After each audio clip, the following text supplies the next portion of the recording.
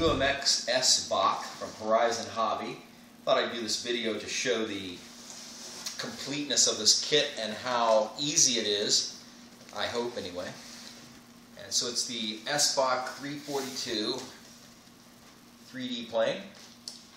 Very well packed with lots of this kind of stuff in a big box. I'm very impressed with the packing. And so let's take a look at this thing. It comes with a nice little carrying case, which is cool. You can see it has a handle here. This is, of course, Horizon's Bind and Fly series, which they claim is almost complete, all but the battery. So let's take a look in here. We notice we do have really, really good packing with these little taped down pieces. Very impressive. Get a shot of that front right there. It's very easy to get this loose. Let's see. Yes. We notice the box is plenty large enough for the plane so that the plane can't possibly touch the sides anywhere, even on the tail.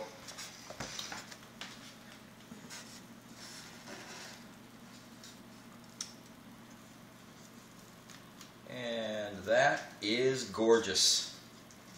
Got nice wrapping on the top here on the front. And on the back also. Pieces to keep it from being rubbed and scraped by the protective system. It looks like there's not one scratch on this plane anywhere.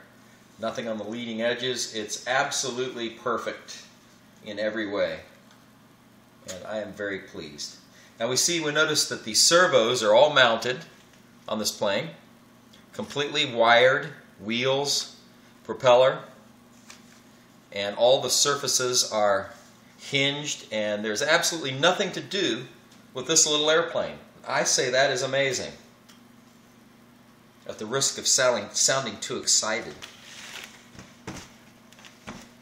So let's just set that right here.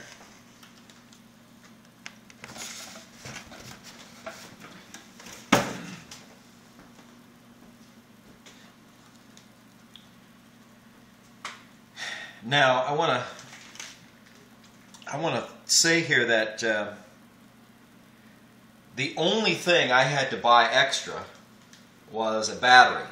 And the battery, here's the battery, the 180 milliampere hour battery, E-Flight. It's a lithium poly battery. And here I bought two of them. And so this is what the battery looks like. It's extremely small. Nice little battery. And this is the only extra item I had to purchase, and I believe it was about $11 for the battery.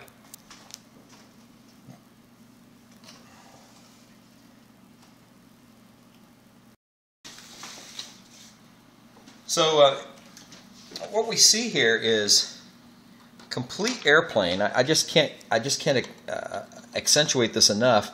Complete with spinner mounted. It's all ready to fly, except for plugging in this very battery, and we'll be ready.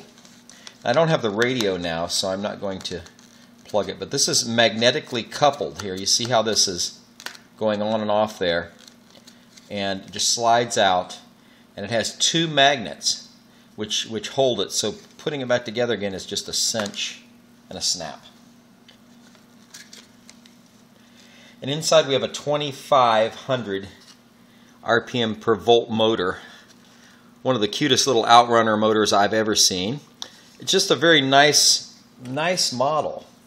And of course we have the battery connector here, which is right here, which will plug in the battery and position it in like this after we plug it in with the canopy closed here.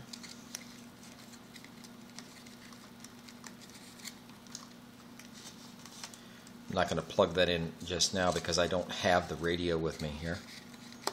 But it gives you an idea. And voila!